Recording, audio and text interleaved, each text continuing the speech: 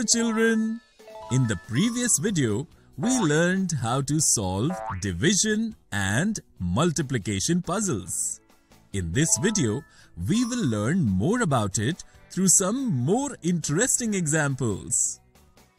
Raju, Bablu and Pinky are out in search of treasure. All three have this kind of a map and this message. You will all start from zero. You will have to do the math according to the symbols you see on the way.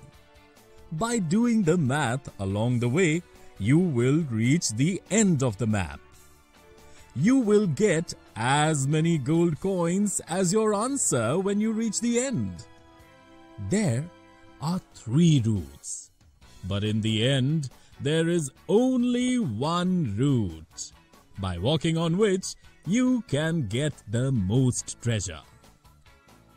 I'll take the first route, said Raju. I'll take the second route, said Bablu. and I'll go to the third route, said Pinky. The 3 friends followed their respective routes. Let's see what Raju got on his chosen path. Oh, here there's a symbol to add 15. 15 added to 0 is 15. Raju wrote the addition on a paper. Raju started walking further. Oh, now here 224 is written along with the multiplication symbol. That means I have to multiply 15 by 224. Raju quickly multiplied 224 with 15 in this way and wrote down the answer. Now, after walking some distance, Raju saw this symbol. So far, I have got 3,360 as the answer. And on this symbol, it says divide by 12. That means I have to divide 3,360 by 12. Thought Raju. He quickly found the answer to the division in this way. 280. Raju reached the end by walking some distance and found gold coins in the treasure. Oh wow! I got 280 gold coins.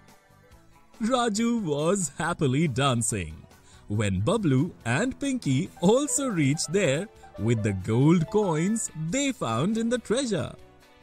Children, can you do the math written on the map and find out which of these 3 got the most gold coins? If you wish to, you may pause the video and find the answer.